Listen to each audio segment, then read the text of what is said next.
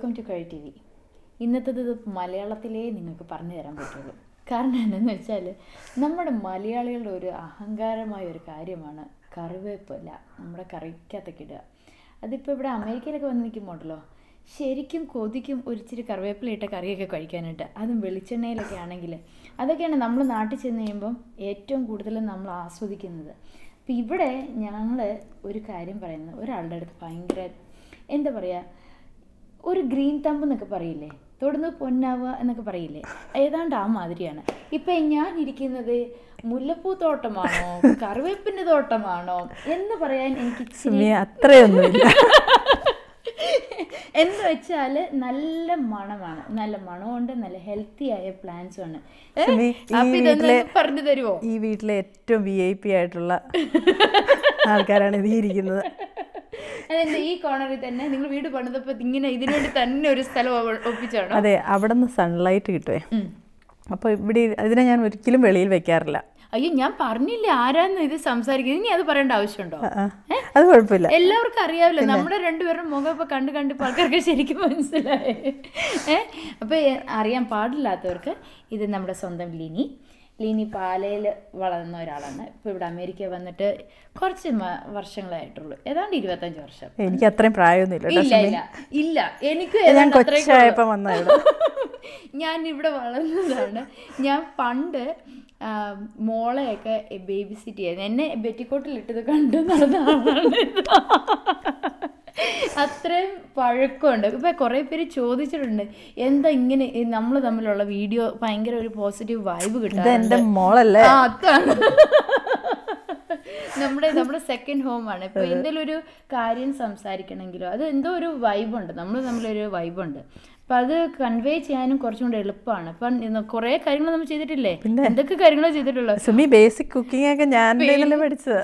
അതെ, എൻ്റെ ഗുരുവാണ് ഗുരു. ഇപ്പം മറ്റേ എന്താണ് ഗുരുദക്ഷിണയൊക്കെ കൊടുത്തിട്ട് ഗുരുക്കന്മാരെ ഓർക്കുന്ന ഒരു സമയം കൂടി ആയ സ്ഥിതിക്ക് എൻ്റെ ഗുരുവെ അനുഗ്രഹിച്ചാലും.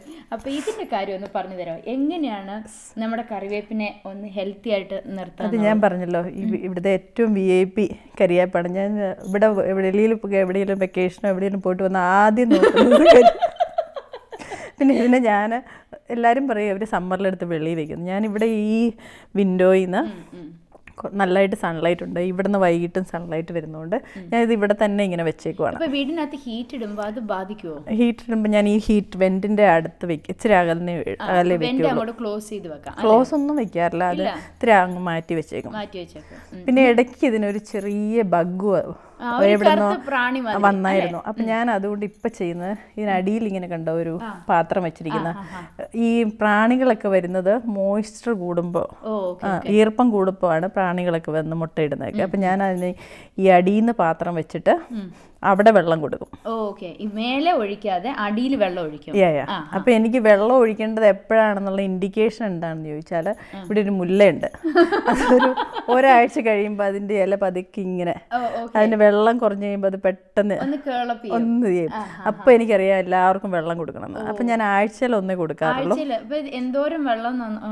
ഞാനൊരു 1/2 കപ്പ്, ഒരു കപ്പി താഴെ ഒഴിക്കുള്ളൂ. അതൊരു 10-15 മിനിറ്റ് കൊണ്ട് അത് അബ്സോർബ് ആവും. അപ്പോൾ വളം ഞാൻ ഒരു സ്പ്രിംഗ് ടൈം മാർച്ചൊക്കെ ആകുമ്പോൾ ചിലപ്പോൾ ഈ സമയത്തൊക്കെ ചിലപ്പോൾ ഇതിൻ്റെ ഇലയൊക്കെ ഒന്ന് പൊഴിയും. അതിങ്ങനെ നമുക്ക് കാണാത്ത മൈന്യൂട്ടായിട്ടുള്ള ബഗ്ഗുകളുണ്ട്. അത് കാണാനേ പറ്റില്ല. നമുക്ക് അതിങ്ങനെ ആ ലീഫ് സക്ക് ചെയ്ത് അതിൽ നിന്ന് ജ്യൂസ് എല്ലാം കുടിച്ച് പല പ്രാവശ്യം ഇതൊക്കെ പൊഴിഞ്ഞു പോയിട്ടുണ്ട്. പക്ഷെ എന്നാലും അത് ഡെസ്പൈറ്റ് ആവേണ്ട ആവശ്യമില്ല. അത് അതുപോലെ തന്നെ വെച്ചാൽ ഒരു മാർച്ച് ഫെബ്രുവരി ആകുമ്പോൾ തളുത്ത് വരും. ഇടയ്ക്ക് ഞാൻ ചിലപ്പോൾ ഇതൊക്കെ ഞാൻ മാർച്ചിലൊക്കെ ആയപ്പോൾ ഒന്ന് കട്ട് ചെയ്ത് കൊടുത്താണ്. ആ കരിയാപ്പിന് ഒരു 10 വർഷമെങ്കിലും പ്രായമുണ്ട്. അപ്പോൾ അത് പക്ഷെ നിറച്ചു ഇലയുണ്ടായിരുന്നു. അപ്പം ഞാൻ ഈ വർഷം ഇല എടുത്തത് മുഴുവൻ അതിൽ നിന്നാണ്. അത് നിറയെ ആവശ്യത്തിന് ഇവിടുന്ന് പറിക്കും. സ്വന്തമായിട്ട് നമ്മളിങ്ങനെ പോയി വലിച്ചു പറിക്കില്ലേ നാട്ടിലൊക്കെ, മറ്റേ മണ്ടയ്ക്ക് കയറിയിട്ട് ടെറസുമേ കയറിയിട്ട്, അല്ലെങ്കിൽ അടുക്കളയുടെ സൈഡിൽ ഒരു ജനാല ഉണ്ടാവേ. ഞങ്ങൾ ഈ പ്രാവശ്യം നാട്ടിൽ പോയപ്പോൾ മിക്ക വീടുകളിലും കണ്ടൊരു കാര്യമാണ്, അടുക്കളയ്ക്ക് തൊട്ടടുത്തൊരു മരം ഉണ്ടാവും, അവിടെ പോയിട്ട് ഇങ്ങനെ ഒരു പറച്ചിൽ ഇങ്ങെടുത്തോ ഒരു കറിക്കകത്ത്. അപ്പം അത് കാണുമ്പോൾ തന്നെ ഉണ്ടല്ലോ ഒരു ഭയങ്കര കൊതിയാണ്. അത് ഞാൻ സുമി ഞാൻ ഇങ്ങനെ പറിച്ചൊന്നും അടിക്കില്ല, അത് പോയി സിസേഴ്സ് ഒക്കെ വെച്ച് അപ്പൊ സിസേഴ്സ് വെച്ച് അതിനെ എന്തോരം വെച്ച് കട്ട് ചെയ്യുന്നത്? അത് ഓരോ സ്റ്റെം ആയിട്ട് ഒടിച്ചെടുക്കുവാണോ? അല്ല, ഞാൻ അത് കേട്ടോ ഒരു ചെറിയൊരു പീസ് അവിടെ വെച്ചിട്ട് ചെറിയ ബാക്കിങ് മുറിച്ചെടുക്കും. അപ്പോൾ പിന്നെ ഇതിപ്പം വിൻ്റർ ആകുമ്പോഴത്തേനും ചിലപ്പോൾ ഇല അങ്ങ് പൊഴിയും. ചിലരൊക്കെ ആണെങ്കിൽ ഇതിനെ നീം ഓയിലൊക്കെ വെച്ചിട്ട് വാഷ് ചെയ്തൊക്കെ വെക്കുവേ, ഈ ബഗ്ഗൊന്നും വരാതെ. പക്ഷെ ഞാനിങ്ങനെ അങ്ങനത്തെ സാധനങ്ങളൊന്നും ഉപയോഗിക്കുന്നില്ല, നാച്ചുറലായിട്ട് തന്നെ. അതിവിടെ ഹോം ഡിപ്പോയിലൊക്കെ ഞാൻ കണ്ടിട്ടുണ്ട്, ഓർഗാനിക് നീം ഓയിൽ. പിന്നെ ചിലപ്പോൾ ഞാൻ ചെയ്തിട്ടുള്ളത് ഈ ഇല പൊഴിയുന്ന കണ്ടിട്ടുണ്ടെങ്കിൽ ഇച്ചിരി പാത്രം കഴുകുന്ന സോപ്പ് ഉണ്ടല്ലോ, അതൊരു 1 or 2 ഡ്രോപ്പ് ഒരു ചെറിയ സ്പ്രേ ബോട്ടിൽ, ഇവിടെ ഞാൻ ഒരു സ്പ്രേ ബോട്ടിൽ വെച്ചിട്ടുണ്ട്. പക്ഷേ ഈ വർഷം ഞാനത് ഒഴിച്ചിട്ടില്ല. അങ്ങനെ ഇല പൊഴിയാൻ തുടങ്ങിയാൽ മേളിൽ നിന്നും താഴെ നിന്നും ഒന്ന് അടിച്ചു കൊടുത്തിട്ട് ഒരു ദിവസം ഈ വെളിയിൽ തണുപ്പത്തിച്ചിരി ഇറങ്ങി വയ്ക്കും. ഒരു 1-2 ദിവസം വെളിയിൽ വെച്ചിട്ട് അങ്ങ് അകത്തേക്ക് ചോദിച്ചു കഴിഞ്ഞാൽ അത് സർവൈവ് ചെയ്തോളൂ. പിന്നെ ഞാൻ ഈ മുല്ല വെച്ചിരിക്കുന്നത് എന്താണെന്ന് ചോദിച്ചാൽ, അത് ഈ ഒരു സ്പ്രിംഗ് ടൈം ആവുമ്പോൾ നിറയും പൂക്കുവേ. പൂത്ത് കഴിയുമ്പോൾ നമുക്ക് ഈ വീട് മൊത്തം നല്ല ഒരു 12 രാത്രി 12 മണിക്കാണ് അത് വിടരുന്നത്, നല്ല മണമാണ്. പക്ഷെ ഇത് പലരും പല രീതിയിൽ ചെയ്ത് കണ്ടിട്ടുണ്ട്. ചിലർ ഇതിന് ഗ്രോ ലൈറ്റ് വെച്ചിട്ട്, ഞാൻ ഇതുവരെ ഗ്രോ ലൈറ്റ് ഒന്നും വെച്ചിട്ടില്ല. എന്ന് ചോദിച്ചാൽ വിൻ്റർ ആകുമ്പോൾ വീട്ടിനകത്തല്ലേ ഇരിക്കുന്നത്, അതുകൊണ്ട് ഇതുവരെ എനിക്ക് ഒരു പക്ഷേ ഞാൻ പറഞ്ഞില്ല 10 വർഷമായതാണ്, അതേ നിറയെ ഇലയുണ്ടായിരുന്നു, ഞാൻ പറിച്ചെടുത്തോണ്ട്. ഇതിന് കായ്ക്കുവോ? ഞാൻ കണ്ടിട്ടില്ല കേട്ടോ. പക്ഷെ ഇതിൻ്റെ ഈ ചില കുഞ്ഞുങ്ങൾ ഞാൻ അതിൽ നിന്ന് ബേബി ഉണ്ടായപ്പോൾ ഇതൊക്കെ പറിച്ചു വെച്ചതാണ്. അതൊക്കെ കുഞ്ഞുങ്ങളാണ്. അതിൽ നിന്ന് ഇങ്ങനെ റൂട്ടിൽ നിന്ന് ചിലരുടെ വീട്ടിലൊക്കെ അതിന് സീഡ് ഉണ്ടാകാറുണ്ട്. പക്ഷെ ഇവിടുത്തെ അതിന് ഇതുവരെ ഞാൻ സീഡ് കണ്ടിട്ടില്ല. ഇവിടെ ഈ നോർത്ത് വെസ്റ്റിൽ ശരിക്കും പറഞ്ഞാൽ എനിക്ക് അറിയത്തില്ല എത്ര പേരുടെ വീട്ടിൽ കറിവേപ്പുണ്ടെന്ന്. എനിക്കറിയാവുന്ന ഒരു 3-4 പേരുടെ വീട്ടിൽ കറിവേപ്പ് ശരിക്കും അങ്ങോട്ട് പിടിച്ചു വന്നിട്ടുള്ളൂ. അത് അവർ പൊന്നുപോലെ ആ ഏരിയയിൽ ഒരൊറ്റ മനുഷ്യനെ പോലും കൊണ്ടുപോകാതെ ഞാൻ ഓർക്കുന്നുണ്ട്. ഞങ്ങൾ ഒരു വീട്ടിൽ ചെന്ന് കഴിഞ്ഞപ്പോഴത്തേക്കിനും അവരുടെ ഒരു പൂജാമുറി മാതിരി ഒരു ചെറിയൊരു ക്ലോസറ്റ് വെച്ചിട്ടുണ്ട്. ആ ക്ലോസറ്റിൽ ഈ കറിവേപ്പിനെ കയറ്റി വെച്ചാൽ എന്ന് വെച്ചാൽ ക്ലിയർ ഗ്ലാസ് ആണ് അവിടെ മുഴുവൻ. എന്നിട്ട് ഈ കറിവേപ്പിനെ അവിടെ കൊണ്ട് വെച്ചിട്ടുണ്ട്.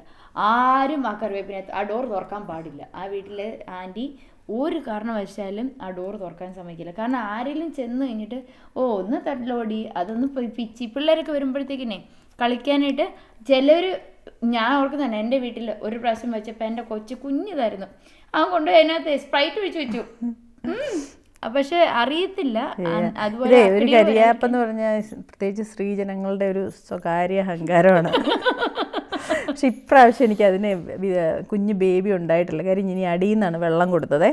മേളിൽ നിന്ന് വെള്ളം കൊടുത്ത് അവിടെ മോയ്സ്ചർ ഉണ്ടെങ്കിലേ ബേബി ഉണ്ടാവുള്ളൂ. അപ്പം ഈ വർഷം എന്തോ ഒരു ചെറിയ ബഗ് ഇത് വന്നു. അപ്പം ഞാനിവിടെ ഒരു സാധനം ഇവിടെ വാങ്ങിക്കാൻ കിട്ടി. അപ്പോൾ ഇതിനകത്ത് ഈ ചെറിയ പ്രാണികളെ ഒഴിവാക്കാനായിട്ട് നമുക്ക് ഹെൽത്തി ആയിട്ട് വേറെ എന്തെങ്കിലും ചെയ്യാൻ പറ്റുമോ? അതെ, ഞാൻ ഇതിനകത്തൊന്നും ഇടിയല്ല, ഇതിലൊന്നും സ്പ്രേ ചെയ്യില്ല. നമ്മൾ ഇടയ്ക്കൊക്കെ ഓരോന്നൊക്കെ പറിക്കുന്നതല്ലേ. അപ്പം ഞാൻ ഒരു സാധനം ഇവിടെ വാങ്ങിക്കാൻ കിട്ടും. ഇതിൻ്റെ ഒരു പ്ലാസ്റ്റിക് ഷീറ്റാണേ. അതിന് എന്തോ bug ക്യാച്ചറാ, non toxic pesticide free eco friendly sticky ഭയങ്കര സൂക്ഷിച്ചൊക്കെ നമ്മുടെ കൊതുകിന്റെ ഒക്കെ പടാൻ വെച്ചേക്കുന്നത്. ഈ ഫ്രൂട്ട് ഫ്ലൈ അങ്ങനെയൊക്കെ വരുമ്പോൾ ഉണ്ടല്ലോ, അത് 2 സൈഡിലും ഇതിന് പശയുണ്ട്. അപ്പം ഇതിനൊരു ഹോളുണ്ട്. അപ്പം ഇതിങ്ങനെ ഇത് കൊണ്ടിങ്ങനെ കെട്ടിയിട്ട് ഞാനൊരു കോലയിൽ ഇങ്ങനെ വെച്ചിട്ട് കണ്ട ആ സൈഡിൽ അങ്ങ് വെച്ചിട്ടുണ്ട്. അപ്പോൾ അല്ല അപ്പോൾ ഇതിങ്ങനെ വെച്ച് കഴിയുമ്പോൾ ബഗ്ഗൊക്കെ അത് ഇതിൽ നിന്നോളും. അടിപൊളി. അപ്പം ഇത് എത്ര നാൾ വെച്ചോണ്ടിരിക്കുന്നത്? ബഗ് തീരുന്നിടം വരെ. ഇപ്പോൾ ഇതെല്ലാം ബഗ്ഗൊന്നും ഇല്ല. ഇപ്പം ഞാൻ ഒരു 3-4 മാസമായിട്ട് അവിടെ ഇങ്ങനെ വെച്ചേക്കുമായിരുന്നു. അപ്പം ഇപ്പം ഞാൻ ഒരു ബഗ്ഗിനെയും കാണാറില്ല. ഇനിയിപ്പോൾ വിന്റർ ടൈമിൽ മൊത്തം വെച്ചേക്കോ? വിന്റർ ടൈമിൽ ഇനി വെക്കേണ്ട ആവശ്യമില്ല. വിന്റർ ടൈമിൽ ബഗ് വളരെ കുറവല്ലേ. വല്ല സമ്മറിലല്ലേ ഈ ഫ്രൂട്ട് ഫ്ലൈസ് ഒക്കെ കയറി വരുന്നത്. അപ്പം ഇനി എനിക്ക് തോന്നുന്നില്ല. പിന്നെ ഇപ്പം ഞാൻ ഈ അടിയിൽ നിന്ന് വെള്ളം കൊടുക്കുന്നതുകൊണ്ടേ, പക്ഷേ ഈ എല്ലാ ന്യൂട്രീഷനിലും കിട്ടില്ല എന്ന് പറയും അടിയിൽ നിന്ന് വെള്ളം കൊടുക്കുമ്പോഴേ. പക്ഷെ ഞാനിപ്പോൾ ഈ ബഗ്ഗൊക്കെ തീരുന്ന സീസൺ എല്ലാം കഴിയുമ്പോൾ ഞാൻ മേളിൽ നിന്ന് കൊടുക്കും. ഇത് ഞാൻ ഒരു വർഷത്തിലൊന്നേ കൊടുക്കുള്ളൂ. ഇതിന് ഓസ്മോക്കോട്ട് എന്നാണ് പറയുന്നത്. ഇത് എഡിബിൾ പ്ലാന്റ്സിന് വേണ്ടിയിട്ടുള്ള വളമാണ്. ഒരു സ്പൂണ് എല്ലാവർക്കും കൊടുക്കും. മാർച്ച് ഏപ്രിലൊക്കെ ആകുമ്പോൾ ശകലം ഒന്ന് ഒരു സ്പൂണും കൊണ്ട് എന്തെങ്കിലും ഇങ്ങനെ മാറ്റിയിട്ട് ഒരു പ്ലാസ്റ്റിക് സ്പൂൺ കൊണ്ട് ഇത്തിരി ഒരു സ്പൂൺ ഇട്ട് കൊടുക്കും. എന്നിട്ട് ഇത്തിരി വെള്ളം കൊടുക്കും. അപ്പോൾ ഇതിട്ട് കഴിയുമ്പം കുറച്ച് ദിവസം മേളിൽ നിന്ന് വെള്ളം കൊടുക്കും. അപ്പം ഇത് വർഷത്തിൽ ഒന്നേ ചെയ്യാൻ പറ്റുള്ളൂ? അല്ല, എത്ര പ്രാവശ്യം വേണമെങ്കിലും ചെയ്യായിരിക്കും. പക്ഷേ എന്തൊക്കെ ഓർഗാനിക് ആണ് എന്താന്ന് പറഞ്ഞാൽ ഇതെല്ലാം കെമിക്കൽ സംതിങ് ഇസ് ദ. അതുകൊണ്ട് ഞാനിത് കഴിക്കുന്ന സാധനം ആയതുകൊണ്ടേ ഒരു പ്രാവശ്യം വെജിറ്റബിൾസിനും വേണ്ടിയിട്ടുള്ള പറയുന്നുണ്ട്. എന്നാലും നമ്മളൊക്കെ ഭക്ഷണത്തിനകത്തല്ലേ, പിന്നെ ഇതൊക്കെ ചെയ്ത് കഴിഞ്ഞാൽ നമ്മുടെ മഞ്ഞൾപ്പൊടി വരുമ്പോൾ അതിനെ ക്ലെൻസ് ചെയ്യായിരിക്കും അല്ലേ? ആ ഒരു ധൈര്യത്തിൽ ഞാൻ ഒരു പ്രാവശ്യം കൊടുക്കുള്ളൂ. അതൊരു മാർച്ച് ഈ പുതിയ തളത്ത ഇല വരുമ്പം ഇങ്ങനെ. പിന്നെ ഇതിങ്ങനെ മേളീന്ന് ഇവർ പറയുന്നത് ഇങ്ങനെ മേളീന്ന് കട്ട് ചെയ്ത് കൊടുത്താൽ അതിങ്ങനെ ബ്രാഞ്ചായി വരും. അങ്ങനെ സ്പ്ലിറ്റ്. അപ്പം മേളീന്ന് ഈ ഏറ്റവും ടോപ്പ് കട്ട് ചെയ്യുമ്പോൾ അത് രണ്ടായി വരും.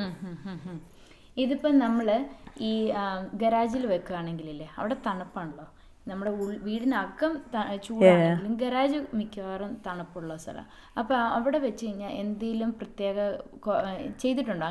ഇല്ല, പക്ഷെ ഞാൻ ആൾക്കാർ പറയുന്നത് കേട്ടിട്ടുണ്ട്. ഗരാജ് വെച്ചാൽ ഈ ഗ്രോ ലൈറ്റ് എന്ന് പറഞ്ഞൊരു സാധനം കിട്ടും. അപ്പോൾ അത് ലൈറ്റും കൊടുക്കും, ഹീറ്റും കൊടുക്കും. പിന്നെ ഗരാജിൽ ഈ വണ്ടിയൊക്കെ പാർക്ക് ചെയ്ത് വണ്ടി ചൂടായ വണ്ടി വരുന്നത്, അപ്പോൾ അവിടെ നിന്നൊക്കെ ഇച്ചിരി ഹീറ്റ് കിട്ടും. പക്ഷെ ഗരാജ് വെച്ചാലും സർവൈവ് ചെയ്യും. പക്ഷെ ഞാൻ ഇവിടെ സ്പേസ് ഉള്ളത് കൊണ്ടും പിന്നെ ഇവിടുന്ന് കുറച്ച് സൺലൈറ്റ് വരുന്നതുകൊണ്ടും ഞാൻ ഇവിടെ വെച്ചിരിക്കണം. വീട് പണിയുന്നവരാരെങ്കിലും പ്ലാൻ ഉണ്ടെങ്കിൽ ഇത് നിങ്ങളുടെ മനസ്സിലിരിക്കണം. എന്നാലേ ഈ നമ്മുടെ ചെടികളും നമ്മുടെ വീടിനകത്ത് എന്ന് വെച്ചാൽ ഇതൊക്കെ ട്രോപ്പിക്കലായിട്ടുള്ള ചെടികളല്ലേ, അപ്പം നമുക്ക് തണുപ്പ് ഒരു രീതിയിലും പിടിച്ച് നിൽക്കുകയില്ല. Thank you so much for sharing all these ഇൻഫോസ്. And എനിക്ക് തോന്നുന്നു നിങ്ങളെല്ലാവരും ശരിക്കും ഇഷ്ടപ്പെട്ടിരുന്നു. നല്ല മണം കേട്ടോ. നല്ല മണമുണ്ട്. നല്ല മണം കേട്ടോ, മുല്ലപ്പൂവിൻ്റെ നല്ല മണം. എനിക്കത് പറിക്കാൻ തോന്നിയില്ല സത്യം പറഞ്ഞാൽ. കൈ രണ്ടു ദിവസം എൻ്റെ കൈ ഇങ്ങനെ പിടിച്ചു വെച്ചുകൊണ്ടിരിക്കുകയായിരുന്നു. അപ്പം thank you so much for watching our show. I hope you enjoyed it and this hopefully inspired you to do more. അല്ലേ, നമ്മുടെ ഇവിടുത്തെ ഏത് ക്ലൈമറ്റിനെയും അതിജീവിച്ച് നമുക്ക് നല്ല കാര്യങ്ങൾ ചെയ്യാൻ പറ്റും. അതിനൊരു ഇൻസ്പിറേഷൻ ആയി ലിനിക്ക് പ്രത്യേകം. ഇത് എൻ്റെ പാഷൻ, നിങ്ങൾക്ക് ഇഷ്ടമുള്ളത് ചെയ്യാം. അതുതന്നെ, എല്ലാവരുടെയും പാഷൻ അവനവൻ തന്നെ കണ്ടെത്തി അതിനുവേണ്ടി മോട്ടിവേറ്റഡ് ആയിട്ട് നീങ്ങാൻ ശ്രമിക്കുക. അപ്പോൾ ഇനി അടുത്ത പ്രാവശ്യം വരും വരയ്ക്കും നന്ദി, നമസ്കാരം.